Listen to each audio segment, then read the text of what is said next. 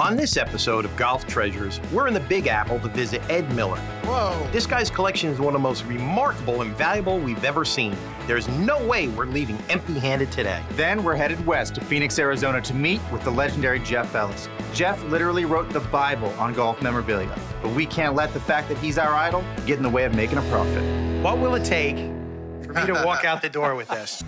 Golf is one of the world's oldest games. It goes back centuries. And that's where we come in. I'm Ryan Carey. And I'm Bob Zafian. We're Green Jacket Auctions. Whoa, whoa, whoa. Original Silver King. This is the stuff we came for. I noticed the Arnold Palmer swing cologne. Whoa. We hunt down the most iconic pieces of golf history and then auction them off for prices most people wouldn't believe. It's gotta be a $30,000 photo. What will it take for me to get this? The last auction sold for $60,000. Sold for $2 million. Holy smoke. From 18th century golf balls to clubs used by Bobby Jones. Whoa, this is what I'm talking about. And even one of the most sought-after collectibles in the game. Kind of sends chills up your spine. We have some of the most demanding clients in the world. And we're constantly under the gun because there's always another auction right around the corner. I'd really like to walk out with those. I think we can make a ton of money. We're unraveling history and trying to make a few bucks as well. That's a good deal. I've never seen anything like that. This is Golf Treasures.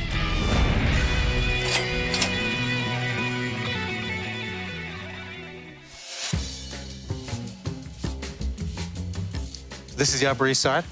This is the Upper East Side. They let people like you in places like this? Well, they don't catch me. You know what? We know Ed. I know what he wants. That's maybe a little hint of what's in here. Today, we're in New York City to see Ed Miller's collection. We've worked with Ed before, and his collection spans from vintage to modern and everything in between. And since Ed's a tough negotiator, I brought along a secret weapon to help sweeten the deal for us. Well, we always know what he wants. He never sells anything, though. My name is Ed Miller. I've been collecting for about 17 years. I have an architectural background, and I enjoy patent clubs. They just talk to me. I'm gonna let you work your magic, and if that doesn't work, again, we got this. Ed, thanks for having us. It's great. Ed, how you doing? Great that you're here. Good seeing you Hey, again. Bob, come on in. Whoa. What do you like collecting? Apparently everything. Clubs are my passion. Guys, look around. Tell me what you like. Okay, cool. Ryan, Yeah. check this out. Oh, man, are you kidding me? That is cool. Golfers Magazine Trophy, 1919. Ed, our customers love this kind of thing. It's old, it's got some deco look, great design to it. It's got the stag horns. This is when golf was, you know, an amateur game. It wasn't about the money. They were playing for pride and a little piece of hardware. I think we can get you at least $2,000 for this. I have another idea. I'll be right back. Okay. What's that? We gotta get this. Yeah, but I saw better stuff. Doesn't it look like a Viking would drink out of that thing? All right. Here's my thinking. Whoa. I'm thinking maybe we combine this excellent trophy with, here I have a 1937 golf tournament, New York and New Jersey chapters. All right. Here's the 1958 golf championship. And here is a 1901 LYC Golf Links team match, three-handled That's cool. trophy. Yes. This is fantastic. Yeah. Collectors today love trophies. They look good on a mantle or in a man cave.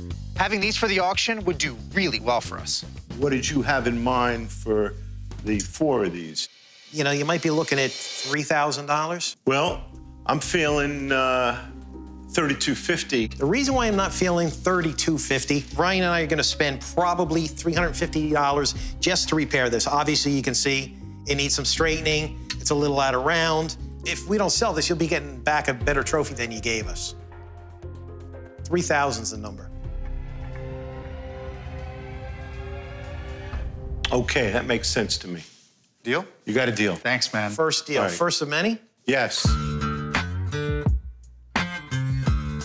Oh, wow. This is a Phelps long nose that was made by Standard Golf at the turn of the century. Do you see the long? Bob, who's your favorite singer? Oh, Blue Eyes? Yeah, Frank Sinatra. No kidding. That's not a 1963, It's is an it? original 63, invitational. With the caricature on there? Frank Sinatra is known for his love of golf, and in 1963, he actually hosted his own PGA Tour event. Each player at that event got their own putter. There's only about 200 that are known to exist. So this Frank Sinatra 1963 Invitational, they only held it 1 year.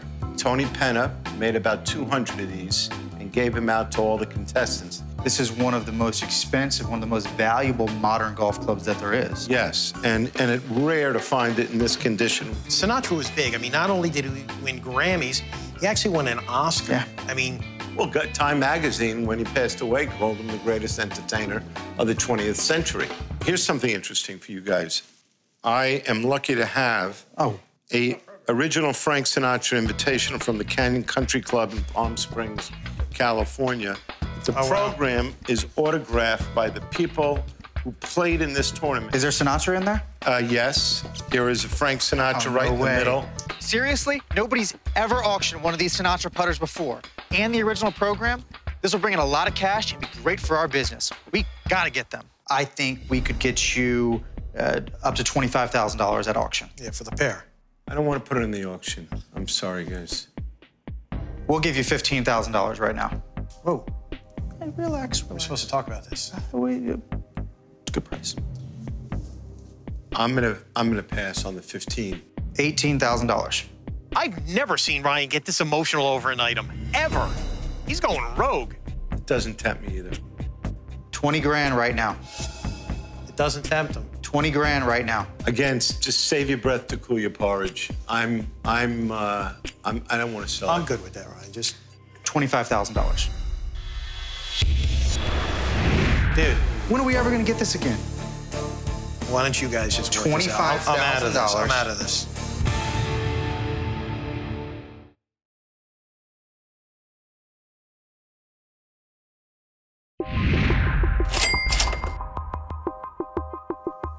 $25,000. Dude, We're at Ed Miller's house in a heated debate over whether we can go home with his Frank Sinatra putter and original program. Ryan is losing his head over this putter. It's perfect for our auction. I know Bob and I haven't talked about spending this kind of money today, but we've never seen this piece before. Sometimes I gotta do what I gotta do. We'll give you $25,000. You'll give him right now. 25,000. You'll give him 20. I'm not part of this. When are we ever gonna get this again? Why don't you guys just work this out? I'm out of this. I'm out of this. Let me walk out of here. I'm still not going to sell it. I I hate to disappoint you. I'm going to pass. I have something else I think you guys might be interested in. Let's go take a look at it. Let's see what you got. All right. I'm a little upset that I didn't win that negotiation. He didn't even bite. But I'd be more upset if I didn't try. Ah, putters. These are the ones I like. Scotty Cameron is a legendary club maker. His putters have been used by Rory McIlroy, Phil Mickelson, and Adam Scott, just to name a few. So the cool thing about Scotty Cameron is he got his first big break when Bernard Langer won the '93 Masters. Then he gets his next break a couple years later when he signs with Titleist. Then Tiger Woods starts using his putter. And now, Scotty Cameron stuff, they sell for a couple $1,000s per putter just because of that. Price ranges go 5 figures. Yeah. I mean, it's incredible. Oh, yeah. And now this one, is this what I think it is? The Scotty Dale?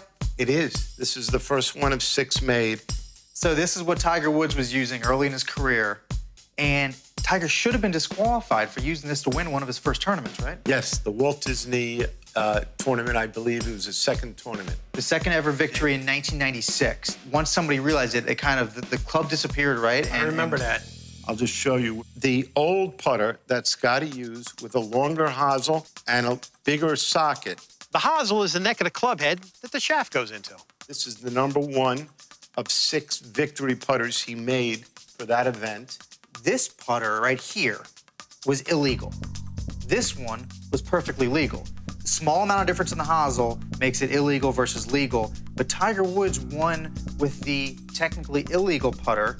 Shortly after that tournament happened, though, that putter disappeared, this one arrived on the market. So Tiger probably didn't know it was illegal at the time. I'm sure he didn't. But this day and age, with the internet and everything, Yes. we would have found out immediately. He would have been disqualified. Tiger Woods' second victory would have never happened. These 2 putters have arguably the most important name in golf attached to them, and they're made by Scotty Cameron. We've got to get them. Okay, now this is what I really want for the auction here.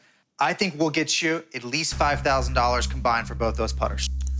Well, given the history of these clubs, I'm looking for a minimum of $10,500. What we're prepared to do is put $7,500 in your pocket right now. No auction, straight cash offer to take those 2 putters right now. I'm gonna pass. You got Tiger Woods involved. You have one of only 6 made. I have an idea that I'm gonna wanna talk to Ryan about. Stay right there. All right. Man, what are you thinking right now? We could trade him these plus some cash. The Walk away with boxes. us. Yeah. He's never gonna go for that. We trade him, we get those, we're gonna make good money. It's a pretty good trade bait. It's great. Let's go back over there. Okay. It's time to see if my secret stash will do the trick. What do you got there? You're gonna enjoy these.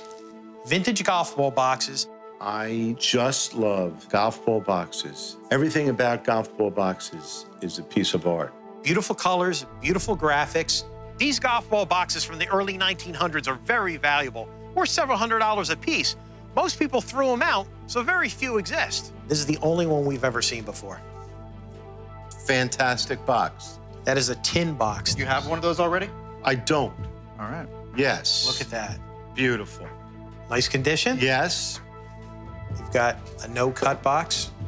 I like these. These were by the Faultless Rubber Company. We've got the Line Colonial ball. Fantastic. And last but not least, we got the Lynx. Yep. That's 8 boxes that you don't have that you need for your collection for 2 Scotty Cameron putters.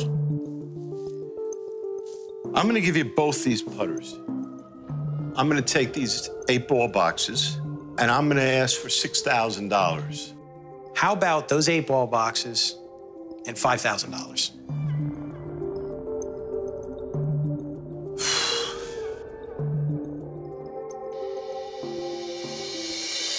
You got it. It's a deal. Enjoy those cameras. Yes. Ryan, I told you I should have brought those. Perfect. Great. Yes. Gonna miss those. Great. Well, they'll find a good home. Here we are, guys. Here we are. Where's all the golf stuff?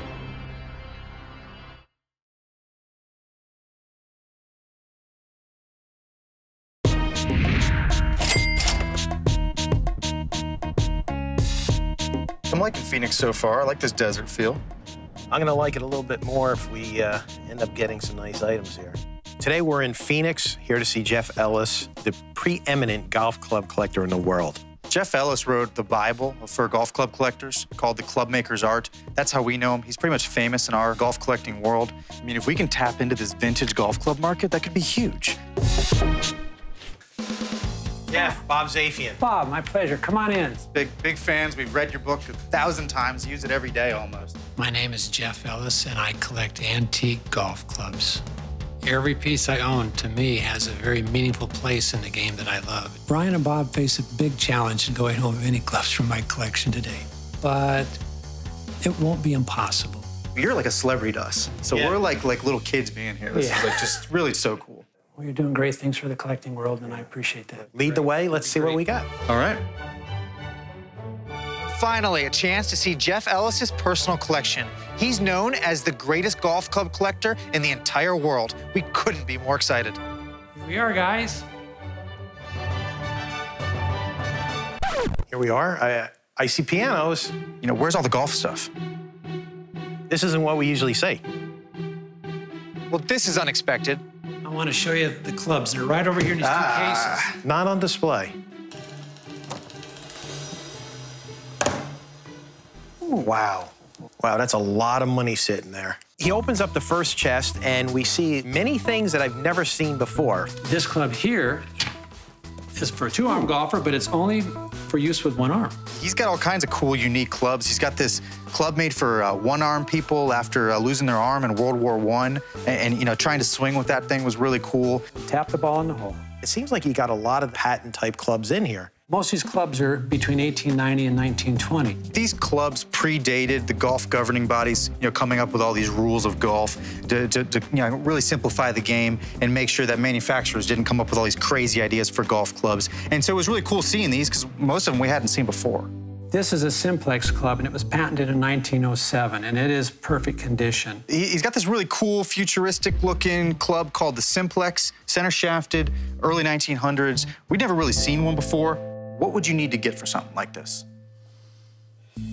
Oh, Ryan, you should know this club is in perfect condition. It's the original grip, the original shaft. The head has not been used hardly at all. There's very few nicks anywhere, and aluminum dents real easy.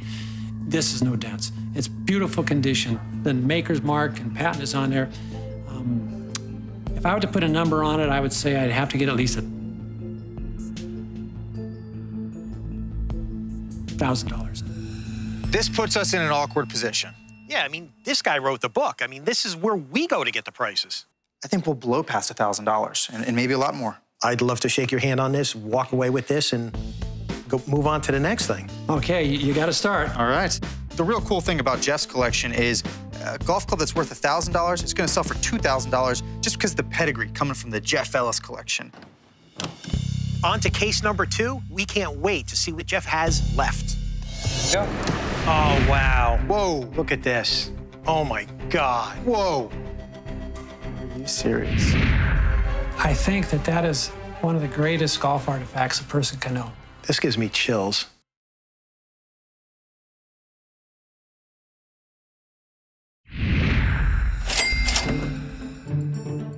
Oh, wow. Whoa. Look at this. Jeff Ellis has invited us into his home to show us his great club collection. Yeah, he's been a tough negotiator, but now he's showing us the coolest club we've ever seen. Oh, my God. Wow. That's a 1700s square toe iron. Oh, my God. One of the only known. It's a 1700s square toe club. The earliest ever golf irons were called square toes. Only a handful of examples are known to exist, and Jeff actually has one. This thing is the rarest thing I've ever held in my hands. This is beautiful. I mean, this is like artwork. And it's worth a couple $100,000. This is crazy. This club actually sold in 1992 for $200,000. What will it take for me to walk out the door with this? I could give you whatever reserve you needed. If we could get this square-toed golf club, this would make our year. This would be a highlight piece that would just really be the best thing that we could get for our auction. Is there any chance we could convince you to let us try to sell this for you? Not today. It was almost like he was teasing us with this thing. It's the best club I've ever owned in my 30-some-odd years of collecting. So after I knew we weren't going to get this square toe, I kind of put it back and, you know, I'm all sad. And then Jeff reaches over and there's a Tom Morris long nose club. This club here is Tom Morris. Oh. Tom Morris also won 4 British Opens. It's unbelievable. It doesn't get any bigger than Tom Morris. He's the reason why we have 18 holes of golf, right? Tom Morris really revolutionized the game of golf. When he started, he was just a lowly caddy. By the time he died, the entire golf world knew who he was. Jeff, if we could get $3,000 minimum at auction, can we walk out of here with this today?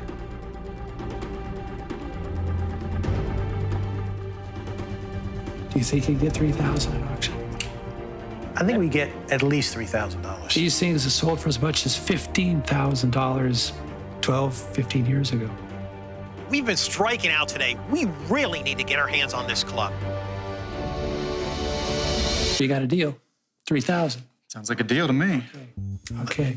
Great. This is going to make our auction. It's so cool just to hold something like this, to hold a club that old Tom Morris made himself. Is there anything else before we leave that you want to show us? There is, but it's in the other room. Well, come on in, you guys.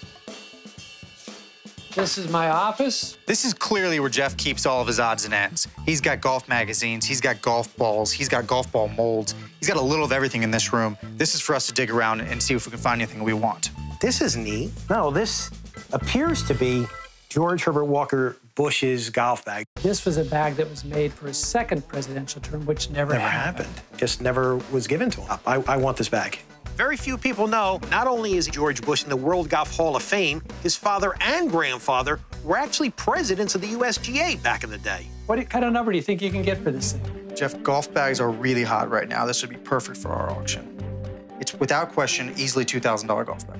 Problem is, I don't know where I can get another one. Well, but first Don't of all, need another one. This doesn't fit in your collection. You have 19th century golf clubs in a presidential golf bag. And he lost. Take that money, go out and get yourself an antique bag, put your clubs back in.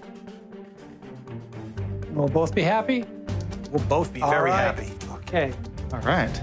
Thank Okay. you. That's a surprising one. Expect to see that in this Great collection. piece. We're thrilled to get this golf bag, but while we're in the home of one of our idols, we got to see what else he has. Most of my stuff is lost. Whoa! Oh. I opened this box, and it's a feathery golf ball from the 1800s, just sitting in this little cardboard box. How old is this ball? William and John Burley were making balls together between 1838 and 1844. This is probably the finest feathery I've ever seen in my life. I think that that is one of the greatest golf artifacts a person can own. I'll let you set the reserve of what you think would be a fair reserve. Okay. Okay. But I expect to see a number upwards of $10,000 at the end of the day if you're telling me that you think you can get that. Until an item meets a reserve, it means it's not going to get sold. So if something has a reserve of $5,000 and the bid is $2,000, $3,000, it's still not going to sell. I think a reserve of $5,000. If you're able to deliver on this, that would go a long way to me trusting you as to consign other clubs that are worth far more than you are. Well, there's a lot at stake, and we're going to make it happen. Got a deal?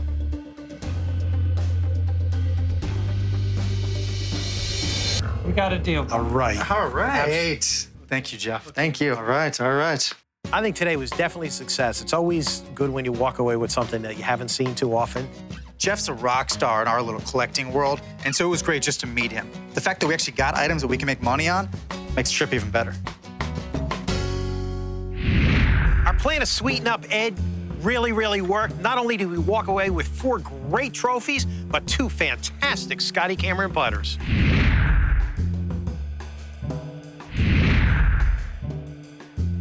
Earlier at Jeff's house, we scored a George Bush golf bag, a feathery golf ball, and 2 vintage golf clubs. All in all, this was a great week.